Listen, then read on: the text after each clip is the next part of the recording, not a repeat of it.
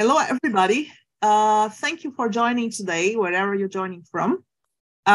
It's a pleasure to announce that today our speaker is Professor Eleftherios Goulielmakis. He is a Greek physicist and a university professor in the field of Attosecond physics, like a lot of us.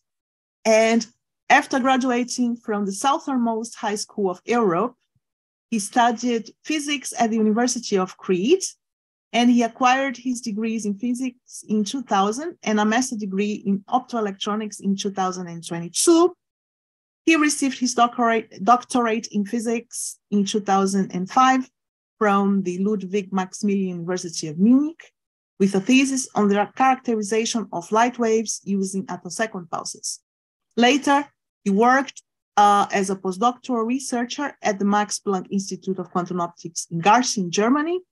And from 2010 to 2018, he led the activities at the research group Atto Electronics at the same institute. And in 2010, he also took on an associate professorship at Postech in Korea, where he coordinated the Max Planck Center for Attosecond Research. Since 2018, Professor Goulielmakis has been the head of the research group Extreme Photonics at the University of Rostock, and he is best known for his work on attosecond physics, in particular the first direct measurement of the field of light waves using the technique now known as attosecond streaking. And his group has been the first to realize optical attosecond pulses using light field synthesis, and also to use this tool for studying ultra-fast and strong field phenomena in atoms and solids. And for this work on the attosecond control and synthesis of light waves, he has been awarded the Georgios Fotenos Prize of the Academy of Athens in 2007, the International Union of Pure and Applied Physics Young Scientist Prize in Optics of the International Commission for Optics in 2009, and the Gustav Hertz Prize of the German Physical Society in 2013, and the Röntgen Prize of the Justus Liebig University of Gießen in 2015. So we're going to have a really nice talk today, and we're happy that he accepted the invitation. So he will talk about attosecond physics with synthesized light transients. We're looking forward to your talk. Thank you so much for joining the Atto Fridays, and thank you so much for accepting and supporting our initiative today. So we're ready to go. You may start, and the floor is yours. Thank you so much, Carla and co-workers for having me and for taking all this effort to have this beautiful concept set up and running that allows the convenient communication of scientists around the globe. Let's consider this to be a nice leftover, let's say, of the Corona times that we are going to keep and communicate science through this way. Now, what I will talk about today, I will try to describe and I will try to introduce you to what synthesis of light can offer to attosecond physics. Atto Fridays is a meeting that primarily addresses, although not exclusively, I guess, the attosecond community. And in contrast to most of presentations that are given nowadays on this topic and the tools that are being usually employed, here the emphasis will remain on visible light and what visible light can do. Now, synthesized light implies directly that one is interested to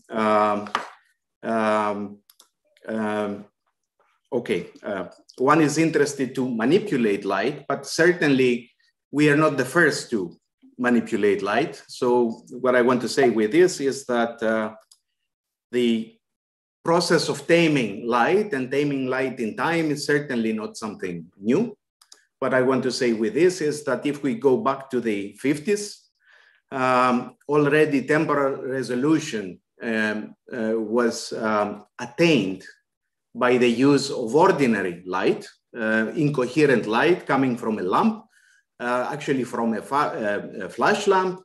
And if you like to see it in a general way, you will recognize that even in a flashlight, in a flash lamp that emits light within microseconds, if you like, you have already achieved a certain degree of control over light waves. And practically the degree of control is to more or less confine light within a corresponding time window and use it to measure in real-time physical phenomena. But the big breakthrough that followed was, of course, the invention of the laser in the 60s, and for a number of decades allowed the confinement of light on much shorter time scales. And if you take into account the development of pulse compressors and pulse shapers, the control of light was transferred from just simply confining light into a narrow time window that we had before to a precision control of the envelope, as we call it, of a light waveform, or the frequency sweep, sweep of under the envelope of light. Yet another revolution in the control of light starts, if you like, from the new millennium by the pioneering work primarily of Professor Hensch, which is the capability to enforce lasers, if you like, to provide pulses of light that they were field reproducible. So not only the spectral content between pulse to pulse that are coming out from a laser is identical, but even the field waveform is attained. And as most of you know, this capability has important implications both in attosecond physics, but more generally in precision spectroscopy, and has been, of course, the topic of a Nobel work. Now, if we follow this millennium and we are interested to say, what could possibly be now the next degree of control that we want to apply over light? What is next after having all those possibilities? Well, certainly it will have to be something that embodies all these capabilities, but it goes a step further. And the step further is exactly what you precisely see in this cartoon here, will be the capability to shape the light with a precision that is related to the electric field itself. So no more a control over the envelope or the frequency sweep, but the control of the precise shape of the field waveform. And that implies that this is not something that would just simply require any temporal control.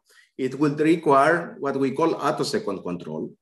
And this is easily to infer because if you consider that the visible light has a carrier frequency or a period of the visible light is around 2 femtoseconds, you understand that in order to sculpt something in time such that you are faster than 2 femtoseconds, you require more or less attosecond resolution. Now, we have not yet developed in physics shapers that could undulate light in real time so that they can shape it in a way we want. For example, like in this cartoon. Actually, if we could, that would be already what we were searching for, because the modulator would be actually as fast as we would wish to have. But there is also another idea, and this is the idea of the so-called parallel modulation. So practically to sculpt light waves, you do not really chase the light waves in time and try to shape them, but rather you synthesize them by taking light wave packets at different parts of the spectrum, as you see here in this cartoon, in the visible, in the near infrared, in the near UV and in the deep UV, and by putting them together and adjusting their relative phases, just as in any typical experiment that you would do with electromagnetic waveforms in an electricity lab, we can synthesize light with this precision. Now, of course, the concept is easier to describe than doing. And here I will tell you very, very briefly, because this is a technology that goes on for years. How can we do that? And as you can imagine, attaining this possibility is certainly not a single-man show. It's a path that my group and my team has been pursuing for way more than a decade. As you can see here, where several people have invested time and effort to go to and to achieve the basic goals.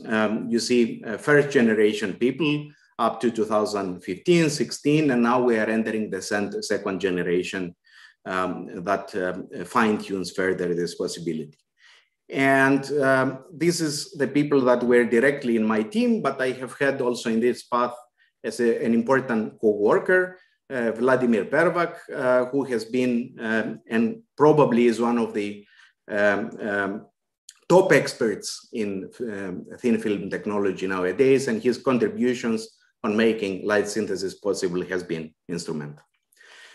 But what do I mean with all these words here? The key concept, as I alluded to earlier, is what we call multicolor light field synthesis. And practically to do something that is multicolor, you need to have all those colors. But thanks to the modern laser technology and nonlinear optics, we can now generate light that spans something like a good part of a full petahertz in the visible part of the spectrum, as you can see in this graphic, starting from the infrared and going all the way to the UV. And of course, obviously, if you would like now to create and to create wave packets at different colors, you will have to split this light into individual parts and then put them again together. Now, the technology that underlies this possibility is shown here, the so-called light field synthesizer, a technology that has been developed up to a certain point until 2016. And the idea is to take here in the beginning of this setup, for example, I'm not sure whether I managed to run the relevant animations, and why not?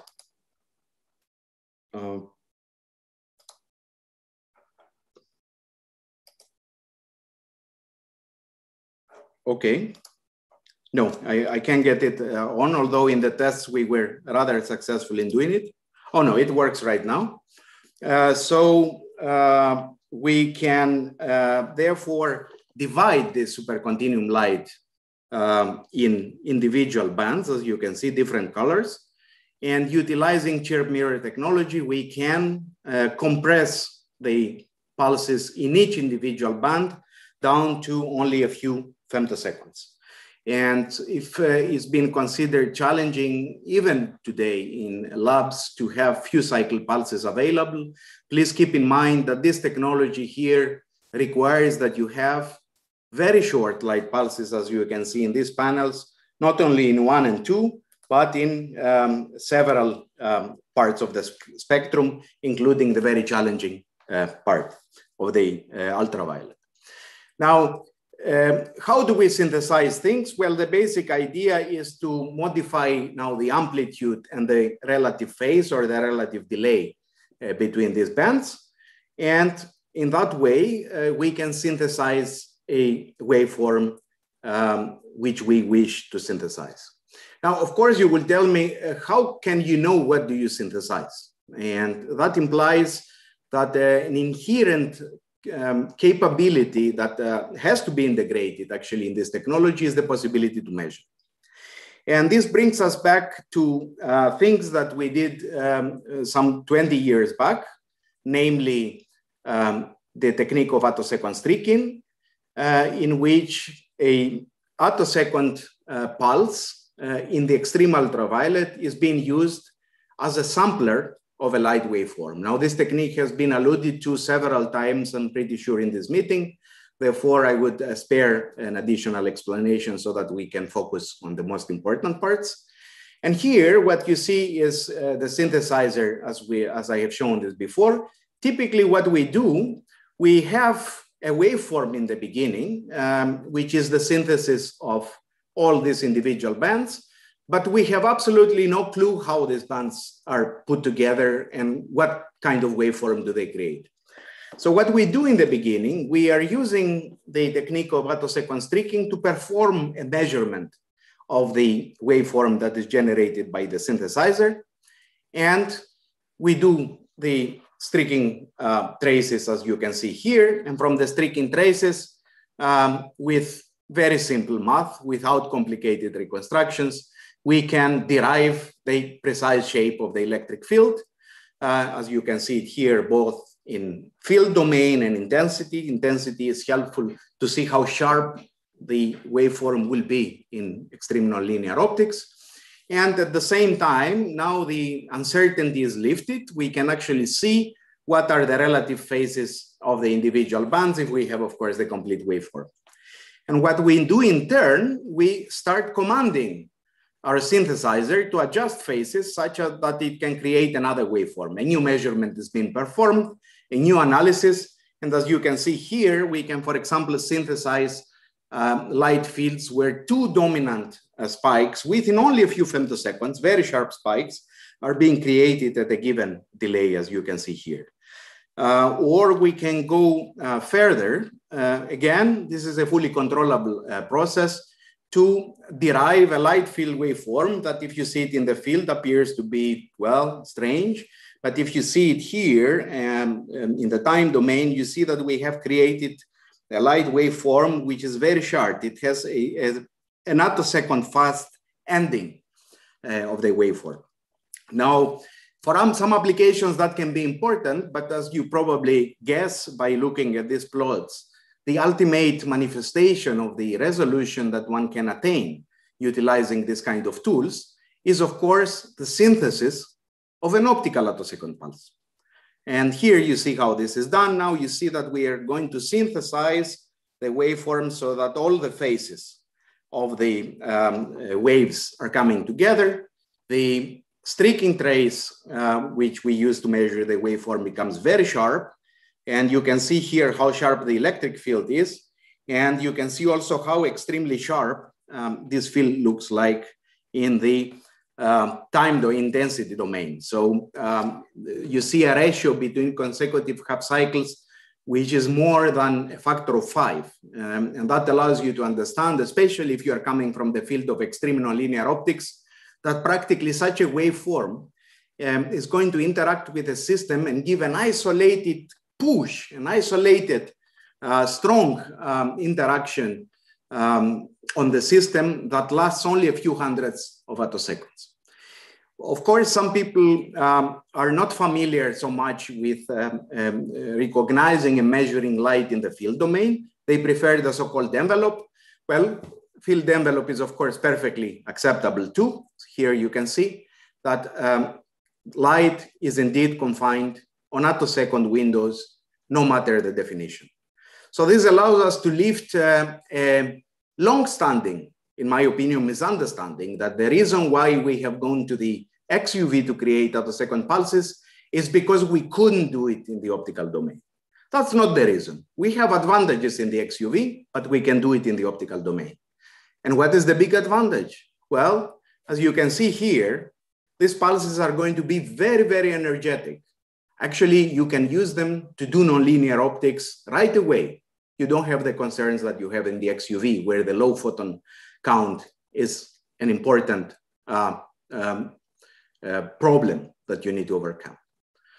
And more importantly, you have light at precisely the frequencies where valence electrons are responding.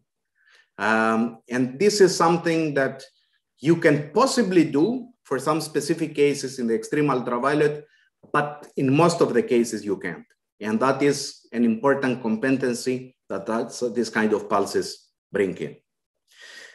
Now, if we wanted to place this kind of efforts on a generic chart that describes the progress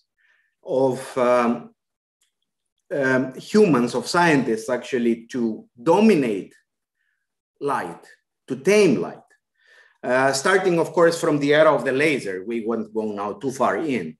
You will recognize, of course, the extremely fast improvement and shortening of pulses down to on the few femtoseconds in the 80s. And then you will recognize the famous plateau. The technology could not move forward for whichever reasons. And at around 2000, we have a rapid drop, which allows us to cross for the first time the attosecond domain, the 1 femtosecond domain, and enter the sub-femtosecond domain. This is the so-called extreme ultraviolet route. And this is the route that primarily has dominated in the previous decade attosecond physics. The light field synthesis that I have presented to you today represents the other route, the optical route, which allows us to reclaim, if you like, the attosecond domain with optical attosecond pulses, which are going to bring a completely new range of possibilities. At least that's what we hope, in understanding fundamental and ultra-fast processes in matter. For many years, this technology has been a privilege of our group. It's not anymore. With a excellent collaboration with ultra-fast innovations and help from the European Research Council, we have been able to commercialize this technology. So in principle, every scientist that wish to extend her temporal resolution utilizing lasers, the technology is now broadly available. Ever since the time that we developed this technology, we have not stopped using it. So with synthesized light, we have been now able to explore different regimes of ultra-fast and strong field physics.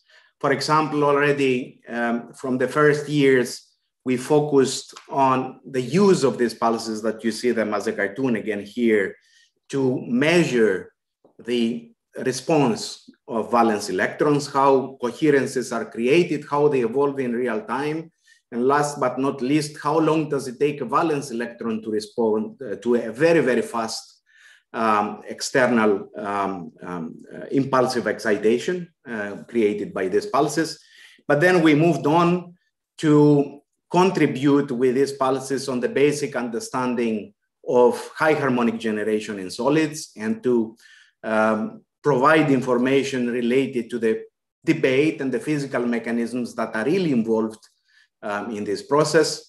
We have done experiments where we have used the ultrafine resolution of these pulses to see how quickly electrons, after an excitation in a solid, lose their coherence.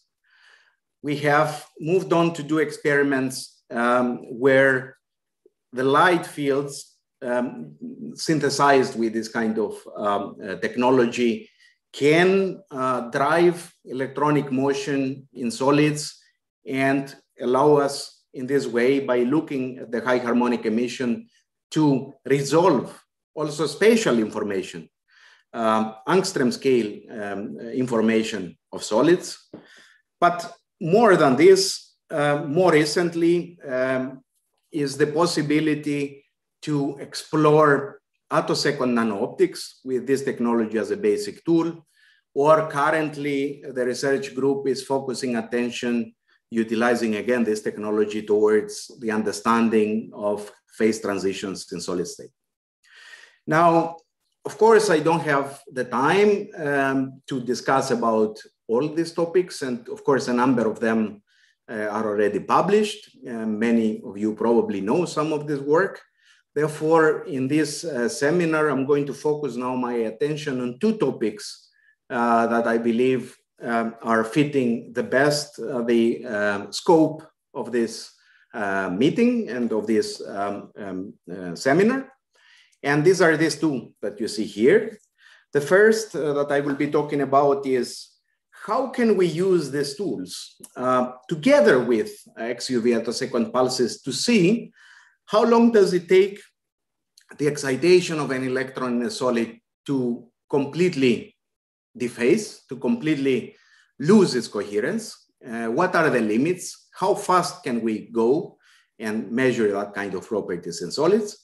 And the second topic, as I alluded to before, will be how these pulses can allow us to cross another frontier, and namely the possibility to create a new tool in attosecond physics, namely attosecond electron pulses. These are therefore the two topics which I hope will be interesting to you.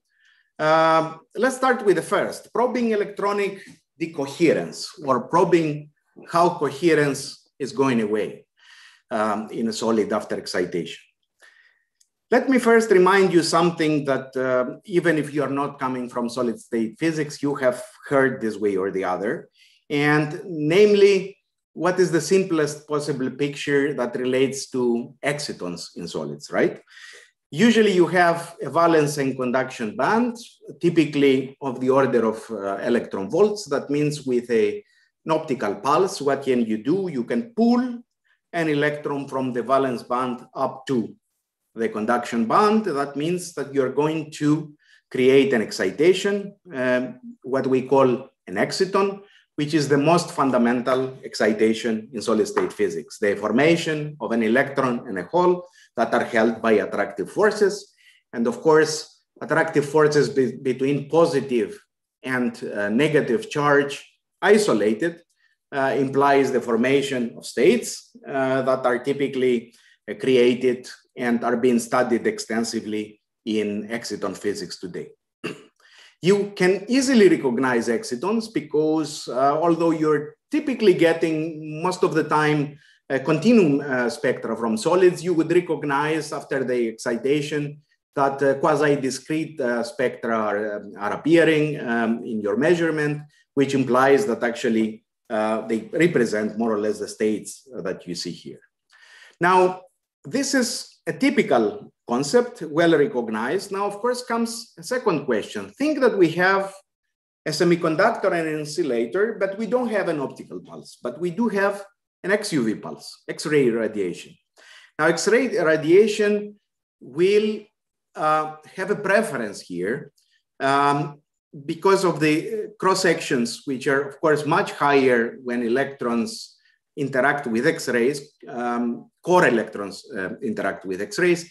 I'm going to primarily have a core excitation. The electron is not going to be removed from the valence band from core level, but from a core level. And in this case, in principle, I'm supposed also again to create an exciton, right?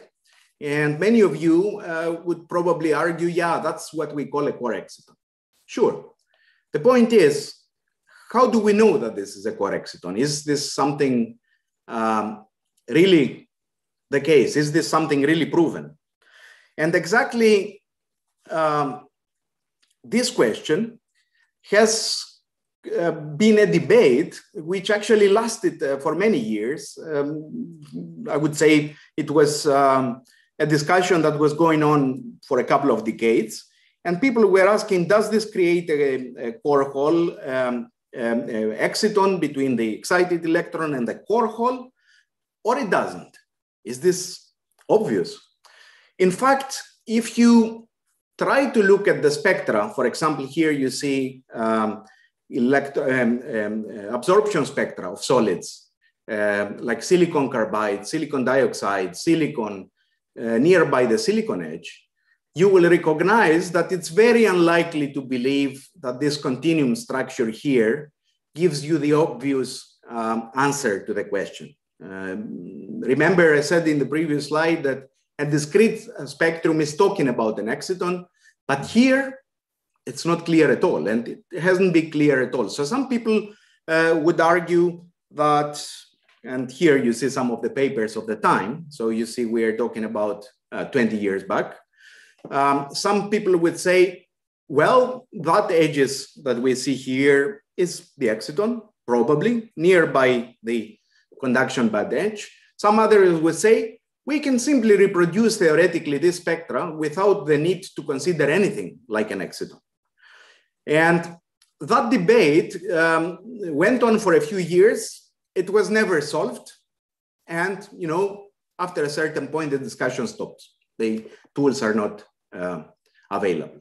Now, we shouldn't blame at all our theory colleagues that were not able at that time, just by looking such kind of data from experimentalists, to resolve that riddle here, because probably the experimentalists at that time were not able to fully do their homework. If the spectral domain study, the time integrated study, can do the job, you need to go to the time domain. But how do you go to the time domain? Can you see excitons also in the time domain? The answer is actually positive. So how people do that in optical regime first, so that we understand the concept. Usually we have an optical excitation. We bring the electron up, and this creates, of course, the corresponding discrete structure. And what people do, they are driving then the excited system with a half cycle pulse, typically in the terahertz, to match the energy bandwidth of the exciton. And what do they observe? They observe two basic phenomena, which are characteristic phenomena of excitons. The so-called exciton bleaching, which is nothing that if you follow the excitonic line, you see the amplitude being distorted. And you see also the so-called Stark effect. If it's an atomic-like system, we all know, at least the people from the atomic physics, that in the presence of the field, the lines are being distorted, which means that a Stark effect is appearing. Now, if they would do these experiments in a time-resolved fashion, the response that they would see in different lines would look like this for the excital bleaching. At a specific time that the two overlap, we would see a weakening. And at the time, in the case that the Stark shift is existing, which again indicates an exciton, they would see a shift of the resonance. But typically people do that in the absorption spectrum. And in the absorption spectrum, they record transient traces that look like this. Now let's name these things that I have just reminded you, or from ordinary ultrafast spectroscopy, as ultrafast exciton markers, right? What these markers again indicate here is a shift in the delay and a change in the absorption. These are things that people would use in order to recognize the presence of an exciton. Now, let's say that we wanted to do the same experiment, but with X-ray excitation of matter. Now, things are getting different. The first step would be with a core excitation, right? Now, how short should this excitation be? Is this something arbitrary, or is this something we can think in advance?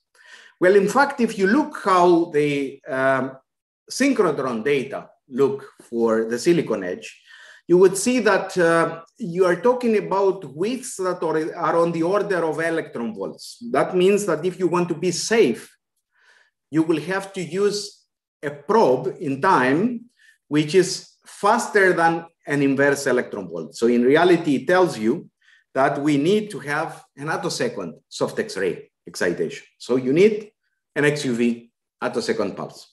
All right. That's a tool that we have, and we had that also several years back, so that's not the point. Now, however, the second point is if we excite this system and we want to probe it, what do we need to apply here, right? We need something whose bandwidth is comparable, again here, to the width of the system that we probe. Again, electron volts. So practically the optical probe, in this case, has again to be attosecond if we want to use the fast resolution. So you need also an attosecond optical probe. You need an optical half-cycle pulse for the same reason that you needed earlier a terahertz half-cycle pulse. And actually, this is precisely what I'm promising you and what we are going to do right now here. I remind you here the basic idea that I discussed before. So as a reminder, how do we recognize excitons in the optical domain. And let's try to do an XUV experiment. We have here an XUV attosecond pulse and an optical attosecond pulse together. They are going to interact with a thin SiO2 film. And then I'm measuring with a spectrometer the XUV light as a function of the delay between the two. I recognize here in the XUV spectrum from 100 to 110 electron volts, spectral patterns that have been already recognized, of course, in spectroscopy. But then I trace them in real time by varying the delay between the optical attosecond pulse and the XUV attosecond pulse.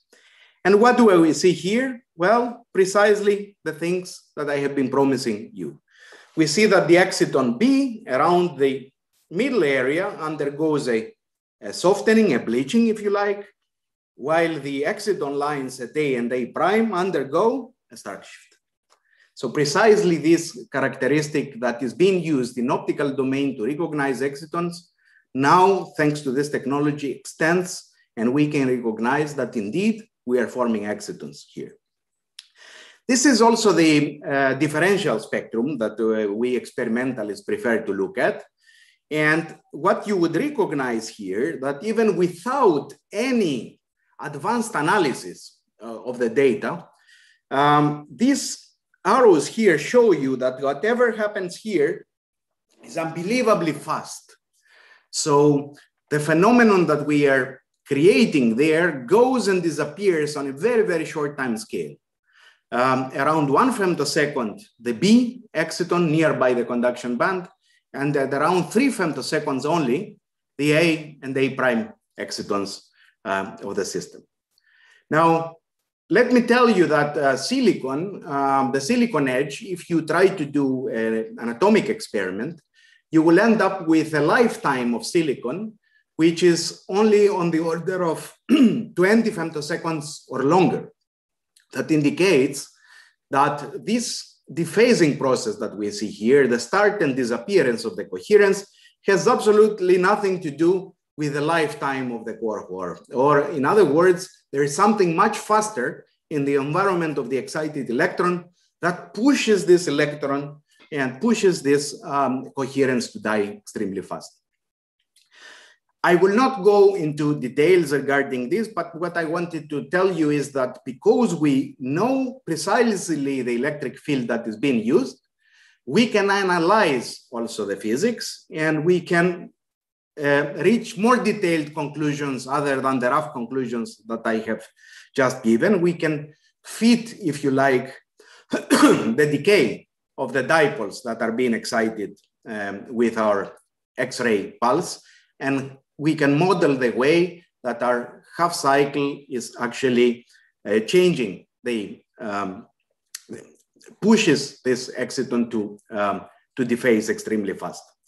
And by doing that kind of reconstructions and details, I'm not going to do here, you see how well we can reconstruct with that simple decay model the process. We can conclude, actually for the first time, the detailed time that core hole excitations take place. And you can recognize this better here on this panel. You see that all of these exciton states have another dephasing time. These two states here, or excitons, decay on the order of 2 to 3 femtoseconds. But this broadband exciton that we see here does have a decay time too, and actually dies on a sub-femtosecond time scale. So as you see here, about 750 attoseconds, it takes this coherence to decay after the excitation. So you understand that the only way that you can learn something about these states is to be able to time resolve them. And actually, here on this table, which I'm not, of course, detailing here, but what I want to certainly comment is that we can, other than the relaxation time, we can learn information about the polarizability of these transient states, how fast they bleach under the field, the bleaching parameters, how much is the coupling between the excited states and the LO phonon of the crystal that we use. We can also derive spatial information because why? Because we know from atomic physics, and this applies also in excitons, that if I know the polarizability A of a system, then, and the dielectric constant of this system, I can calculate more or less the size of this exciton, how big it is. We have done this utilizing our data, and we have seen that the B exciton, of course, very confined, very tiny. It's more core than the other. It's about 1.3 Bohr radii, while the A prime excitons are much bigger by a factor of 2.4 Bohr radii. And here you see the comparison with theory. Actually, that shows that temporal resolution properly applied and with basic ideas of optics allows us to attain also spatial information in conquering this kind of systems. Now, these ideas can be extended even in free electron lasers, if you like, because there the goal would be to utilize them in conjunction with free electron X-ray pulses on a film, and you can use them. You can use the laser field as a switch, if you like, so that you can turn on and off the transmission of a medium. This will allow you eventually the possibility to create precisely synchronized optical attosecond pulses and hard X-ray attosecond pulses. You will have, of course, to move to resonances far in the X-ray regime to have this useful, but it should be possible. That's about the area that we just discussed. And now I will say a few words on a completely new topic, unpublished, but to be published within the month, strong field nano-optics. And this is a topic that a lot of people have discussed before. So here the key interest is about the possibility to use laser pulses to emit electrons from nanotips. And we are not, of course, the first to do such an experiment. There is a number of citations of prominent papers here. But the questions that we wanted to address by doing experiments here is the physics that is related to a strong field interaction here, single electron, multi-electron physics? Is the emission of electrons on an attosecond time scale or not? Can I time resolve the emission of electrons? And does this idea offer potential for novel sources of ultrafast spectroscopy and microscopy? This is the key point behind our research. And we know a lot of tools, and I'm pretty sure this kind of tools have been many times alluded in this meeting, how to generate and study electron pulses in atoms, right? We just shine atoms, and we accept now generally that the three-step model is the right model to describe the formation of an electron wave packet, which upon recollision with an atom, as you can see here, creates, of course, an electron pulse, which recollides with the atom and emits radiation. And here we have a lot of tricks to learn something about this electron pulse, because we are typically looking at the high harmonics that are being emitted. So for atoms, we can learn about electron physics here without really doing something very particular other than the things that we already do in attosecond physics. Now, if we think, however, of the same phenomenon being extended in a metal, in a nanotip, right? We have the laser is going to emit electrons.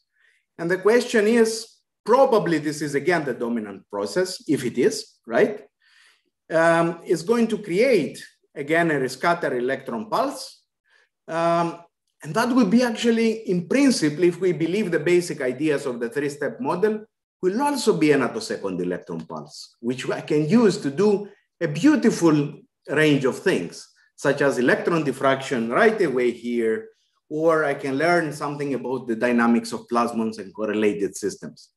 The problem that I have here with this electron pulse is that I can't measure it with X-rays because they are not generated.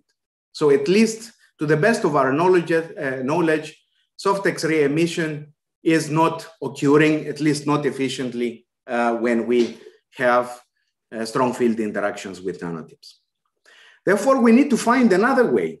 And another way is to look at things directly in the field emission, directly on the electron spectrum. We did such an experiment, and we used, of course, the tools that I have introduced before. We shown our short pulses on tungsten nanotips. You know, tungsten has a work function of around 4.5. We used our very short pulses, actually somewhat longer, single cycle pulses. And we wanted first to see, is this a field emission, as we know it in atoms, tunneling, we call it in atoms, or is it just multiphoton? And we did that quickly by measuring the electron yield versus the intensity of the very short pulse here. And if we evaluate the slope of this data, you can immediately conclude that the slope indicates a nonlinearity much lower than the multiphoton nonlinearity. So one can assert here that we are safely in the tunneling regime. But then what? Let's see how the photoelectron spectra look like from that kind of system. So here, for example, you see the electron spectrometer. Electrons are emitted, and then I'm recording them by varying continuously the field. And you see beautiful spectra, remind you these ones that we record in atoms, but also note that they go to extremely high energies compared to what we usually do.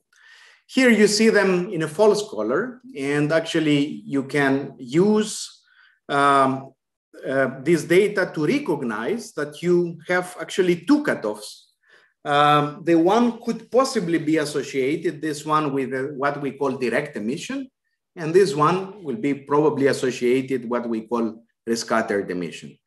Now the question is, are they really like this? Just because I have two lines, this doesn't tell me much. But in fact, if you take the slope, the energy variations versus UP, you will instantly recognize that the ratio between the two is about 4.91, which is very close to the known 10 UP divided by 2 UP that we know in atomic physics. So that allows us immediately to conclude that, yes, things go well. We do have similar physics to that of atoms. Now, taking a step further and doing exactly the same experiment with exactly the same pulse with neon atoms, and compare now the slope of neon and the slope that we measured with the tungsten nanotip, we can measure directly the so-called field enhancement factor, which is the effect that nearby the area of a nanometer-shaped, a nanometer-sized object, much smaller than the wavelength of light, I expect that the field is going to be enhanced. And indeed, we derive something very reasonable if you compare this number of about field enhancement of about 3.5 compared to what theory usually predicts is around this number. Now, this doesn't tell us that the pulses are short just because I measured the spectrum. We need something to do. And that's what we call homochromatic attosecond streaking. What we do, we are going to use an optical pulse like these ones we described before, and a very weak replica of this pulse to time resolve the emission. Is this possible? Let's see how this would work. Think that you have, this is the strong light pulse, right? What do you know from basic atomic physics is that an electron is generated near the peak of a field, recollides sometime later, and of course, this is going to create a very short electron pulse. How short, we do not know. Let's say for the moment, it's going to be attosecond, for the sake of clarity. And after the recollision, of course, the electron is going to evolve its energy further.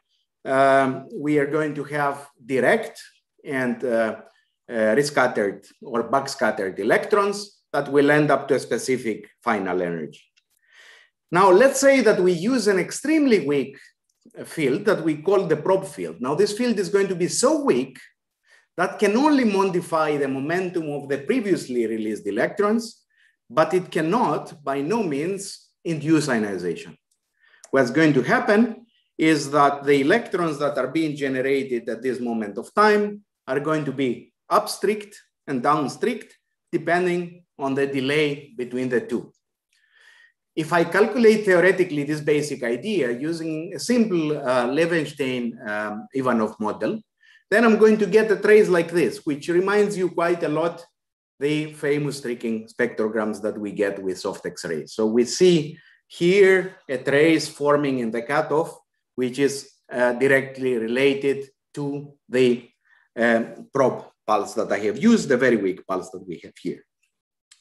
Now, think also of the following. Without, I'm going to be a little bit fast on the math because you will have the possibility to read the paper very soon. The basic idea how to measure now the duration is to recognize that a wave packet that is being generated here in time, in the presence of it, the field that generated is going to have a specific momentum distribution. And this is something that we can describe mathematically through the Levenshtein-Ivanov model, which is around, of course, for many years. The second thing that we will have to think is that the electron, after the recollision, is going to get a specific additional momentum before it reaches our detector. And we call this the terminal spectral amplitude. Again, this is something that we know to write mathematically through that basic important theory in attosecond physics. Now, if I put a weak replica and do the math, what I'm saying here is to add the weak field, that what is going to happen is that the weak replica is going to actually undulate the final kinetic energy of my electrons up and down. And we can show mathematically, and I'm not doing that now explicitly here, that this is going to be having the form of what we call a frog trace. And that kind of frog trace, I'm giving you some theoretical examples here, will embody information about the chirp of the electron pulse at the moment of its own recollision. So here you see, for example, different kind of chirps that a theoretical pulse is going to have and how this is going to be shown in the spectrogram. Those that come from attosecond streaking would recognize the relevance between the classical attosecond streaking and this picture. Now, we went to the lab and we did this experiment. Here you see some of the experimental details, inner and outer mirror, two pulses. The first pulse releases electrons, a second pulse comes out of with a delay. And here you see electron spectra recorded, and you see here a first fulfillment, if you like, of my promise, that the photoelectron spectra will look streaking-like, and they are going to have an undulation here, from which I have argued before, and which is similar to attosecond streaking, that the vector potential of my field could be reconstructed. And this reconstruction is actually this red line that you see here. Now, of course, for a new technique, you always have to compare with an old technique. And here we did exactly in the same setup, ordinary attosecond streaking. And we have concluded actually that it is possible to compare the conventional streaking AG and AF together, as you see here. And this comparison shows a great fidelity, great agreement between the two, which makes us confident that things go well and that this is also a new technique of value that allows us to take the next step towards the characterization of an attosecond electron pulse. And here you see the real amplitude comparisons between the two vectors potentials, which measures again the field enhancement in a direct time domain methodology. Now, how do we reconstruct this? The reconstruction is something similar compared to what we do in ordinary attosecond streaking. We are focusing our attention on the top part of this spectrogram. Why? Because we are interested in electron pulses of high energy. And we can use the mathematical formulation that we have developed.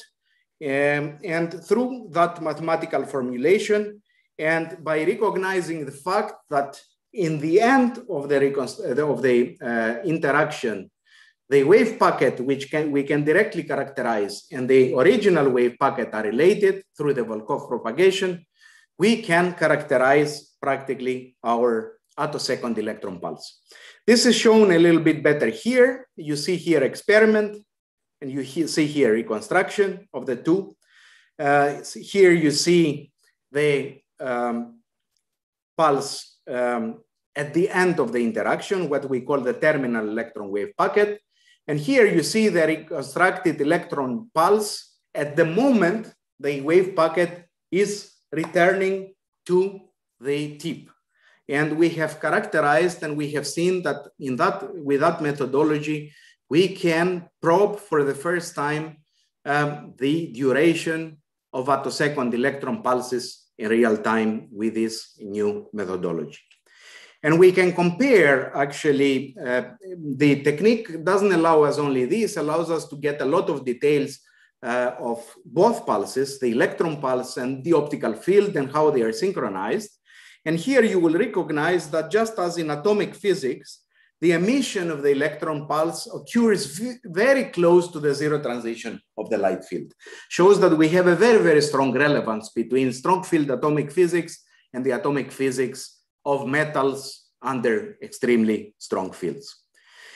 And here you see also what we call the time frequency analysis of the electron pulse. This allows us to take a closer look to the chirp. And if we compare the chirp, the group delay practically of our pulse versus time and a theoretical semi-classical prediction using the Levenshtein model, you see that there is a very, very reasonable agreement indicating that indeed many of the concepts that we have developed in atomic physics, we can now easily transport them to the study of attosecond phenomena with electron pulses in solids. All right, what is next then? What we can do with these pulses? Well, that's there is something we can do right away. Now here we had only a tungsten nanotip, but you can imagine that exactly at that place, just as a coating or as a attachment, you can place plasmonic systems, quantum dots, correlated materials, and then you can study carefully the phase of the emitted electron pulses, and you will be able to resolve through this way the attosecond phase of the emission, and therewith, of course, to resolve attosecond phenomena on metal surfaces, on nanotips, allowing you practically to connect now nano-optics and attosecond physics within one methodology. We are, of course, more ambitious, and we believe that the same technique will allow us also to do attosecond diffraction. Attosecond diffraction, of course, the pulse comes back after the generation, but it's not just a pulse, right? It's an electron pulse with high energy. So the pulses that we have created here have a carrier energy of around 20 to 50 electron volts, which is pretty much the energy range where low energy electron diffraction works. So in principle, we shall be able to combine now, by using this methodology, attosecond resolution in time and possibly angstrom or picometer resolution in space utilizing these technologies.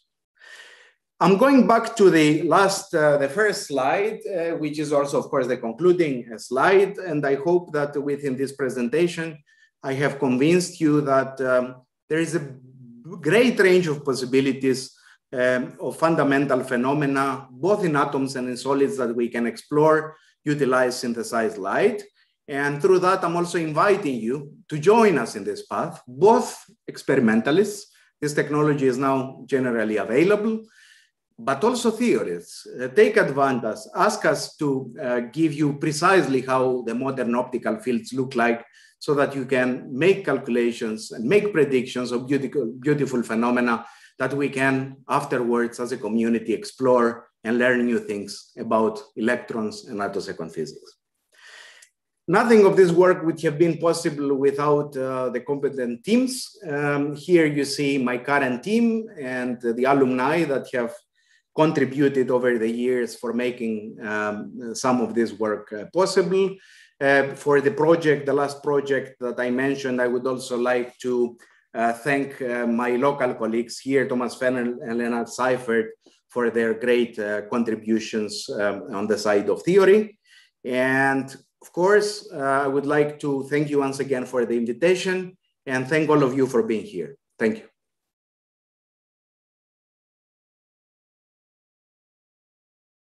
Thank you so much for this really nice talk. It's really impressive to see what we can do nowadays with light and to shape and synthesize light.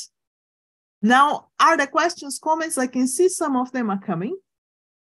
So before we start with the questions, I would like to make one announcement, namely that we are already starting to invite people for the Quantum Battles in Attoscience 2023.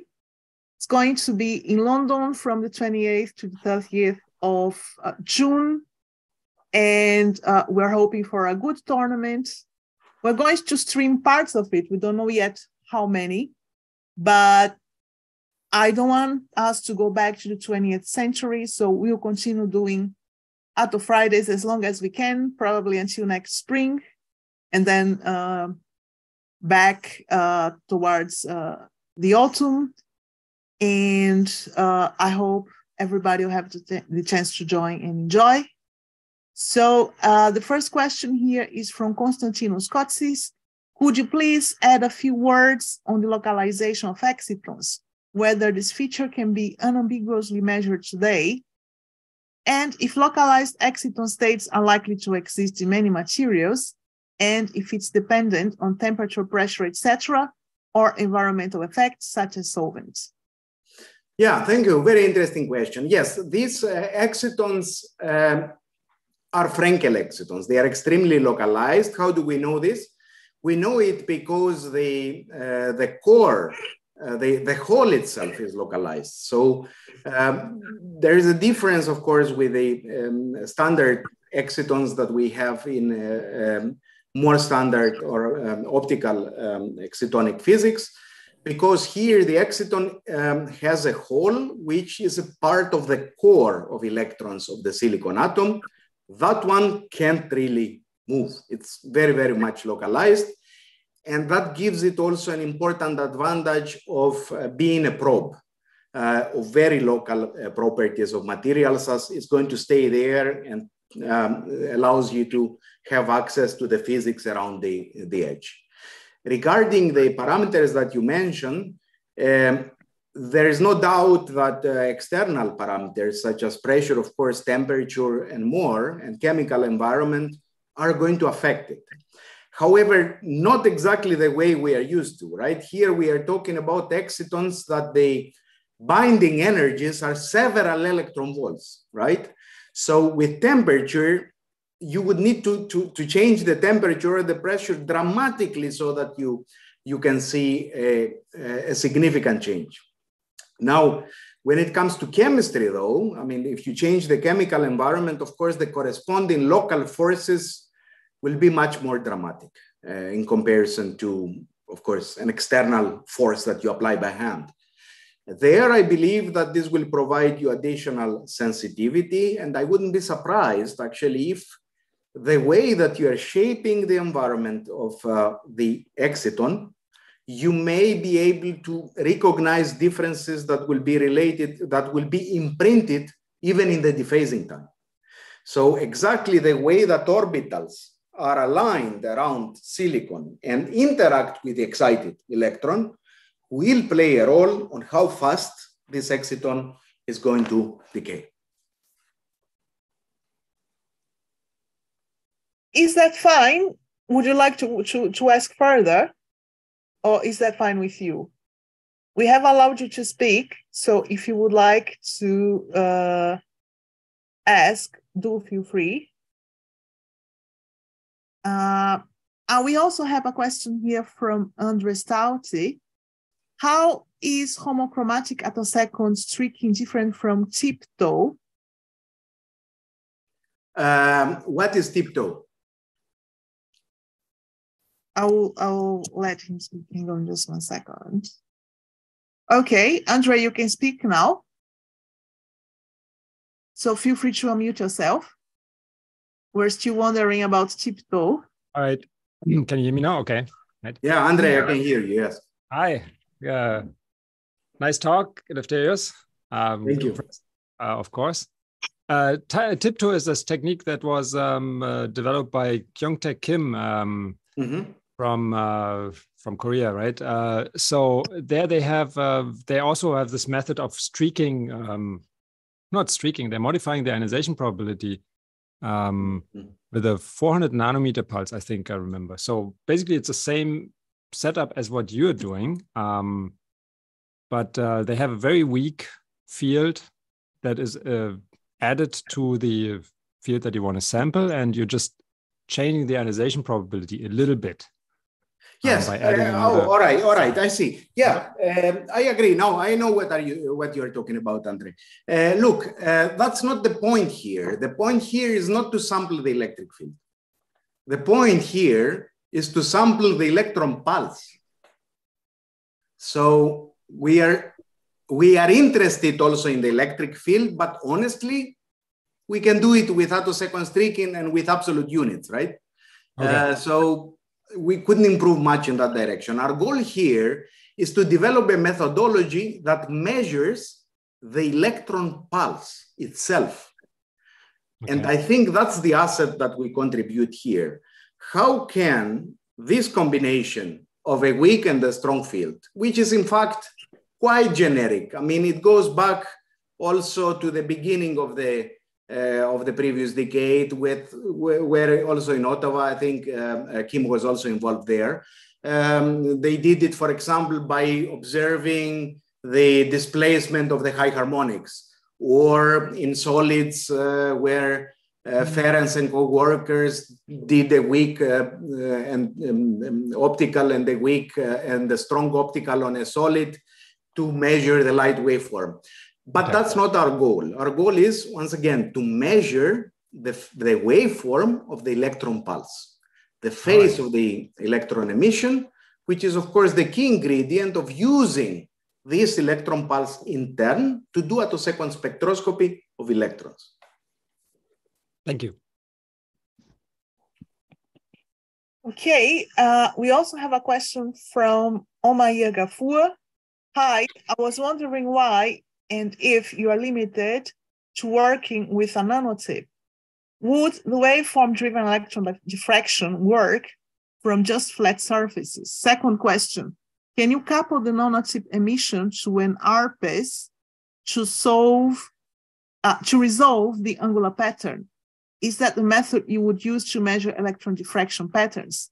And finally, on a similar theme, could you do a two-color experiment where a UV-VUV pulse created a photoelectron wave packet that you then drive back to diffract from the material?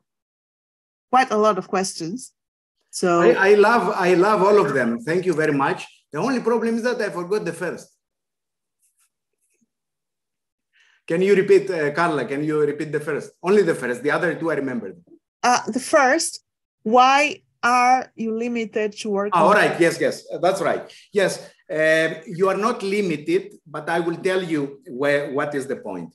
The point is that if you really want to do, and that's actually a difference compared to the experiments done before with tips. We didn't have an interest just to show that electrons come out or that they are very short. We had an interest to drive these electrons at energies that when they recollide with a metal, they have sufficiently high kinetic energy to diffract. You can't diffract any energy. If you have 2-3 electron volts at the moment of the recollision, the electron penetrates in, right? If you really want to probe layers, you will have to go to the energy spectrum of at least low energy electron diffraction. Now you will tell me, why is this related? It is related for the following reason. You will have to use therefore a very strong field, right? And the very strong field is going to create many electrons, and we do have many electrons. But many electrons create space charge. Now the tip here has a huge advantage because the electrons are emitted radially with respect to the direction of the tip, and the forces among these electrons are very, very quickly diminishing. And that gives you a huge advantage compared to a surface. Now, the other thing is, if you really want to do it on a surface, can't you really do it on the tip? I mean, today people can attach nearly anything on a tip, even correlated materials, even quantum dots. So practically, it should be also possible to do it this way. Now I'm going to your second point, which is regarding the possibility of using photoelectron, an ARPA setup. It's a beautiful idea. It's a beautiful idea.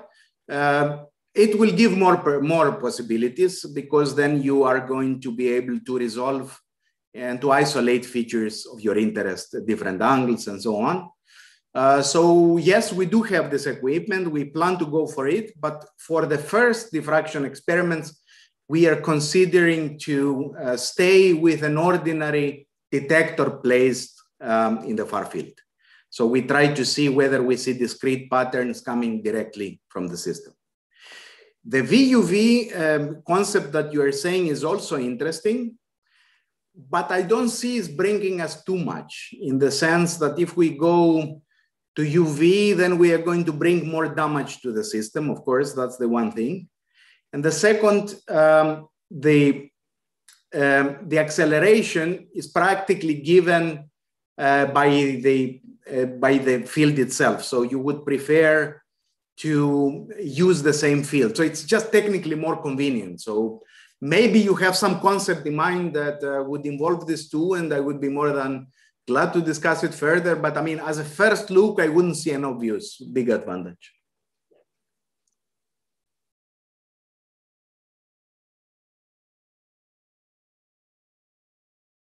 Is that okay? Would you like to pursue it further? I have allowed you to speak, so in case you would like to, thank you.